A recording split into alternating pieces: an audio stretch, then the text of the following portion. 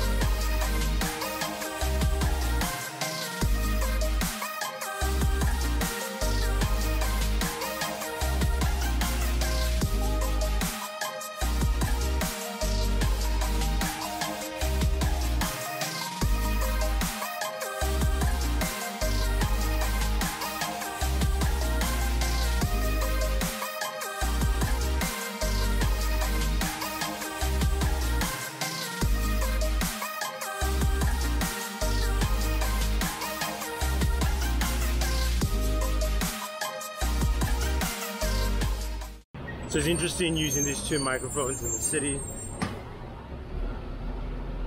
Well, cameras. You know how it is. Time for us to catch an Uber back. All right, so taking a look at the DJI Osmo Action. It looks like a standard action camera, but it's got a front-facing display, which is pretty nice. So you can swap that from the front to the back display anytime, either first by holding this button on the side. You hear that swoosh sound, that switches you to the front, or you can hold it back again, switch to the back, or you can go ahead and double tap the front, the rear display, switches it over, or double tap again, and boom, you have that. So that is something that's pretty nice and interesting. You've got your record button on the top, the display button, and here this houses your here you've got your USB Type-C and SD card slot, and then you can actually swap out the basically your lenses here to put in ND filters, things like that, probably different lenses in the future, which is pretty cool. It also acts as a heatsink. Now, taking a look at the display and some of the menu functions, if you swipe up from the bottom, you can go ahead and change your resolution. You can go 4K all the way to 4K 60. You can even go down to 720p. And then you could go 4K 30 at 30 frames per second. Rocksteady is not available, which is basically the super steady mode on here. Now, if you want to go ahead and try different modes with this, if I switch to swap over here, we've got our preview mode, so you can actually preview what you've actually recorded. If we swipe from the right, you can see your auto settings. You can go into manual if you want to do some manual shutter speeds and recording and things like that. If we pull back up here, if you want to go to, say, slow-mo, you can go to 1080p, and then we can push this all the way to 240 frames per second, 200, 120. You can see Rocksteady is not available again at those resolutions. Now, pulling down from the top gives us like a quick menu access area, brightness of your display. You can do create custom modes. you can screen unlock the screen, and then you've got your main settings here for voice control, wireless connections, all that kind of stuff. Very easy to use and easy to navigate in terms of the display menu. So I do like that about it, and it is pretty straightforward. All right, so here is our GoPro Hero 7 Black. Now, the first thing you notice, it's got that standard GoPro look. You've got your lens in the front. You've got an indicator showing that I'm going to be recording at 4K 30. What my battery life is. There is no front display like the DJI Osmo Action. But on the side, you do have your power button and your mode button. Record buttons on the top. Left-hand side, of course, you can open up. You've got your your USB Type-C bay, and then below here is your battery and SD card. Now, looking at your display gives you a couple of things. You can see recording on 4K 30. If we tap on that, we can change our recording. We've got stabilization on. It's a wide-angle lens, low light, not applicable at that, but we can go ahead and swap this and go 4K 30. Tap on here and go into 4K 60 if we want to, and we can also go into slow-mo. If we want to go do that, we can go 1080p, and then we tap on this and we go to 240 frames per second. Again, you can do all that, which is pretty nice. Then you've got the ability to swipe up and see what you previously recorded. So I was recording the Osmo Action, so you guys know I'm using each camera to record each one.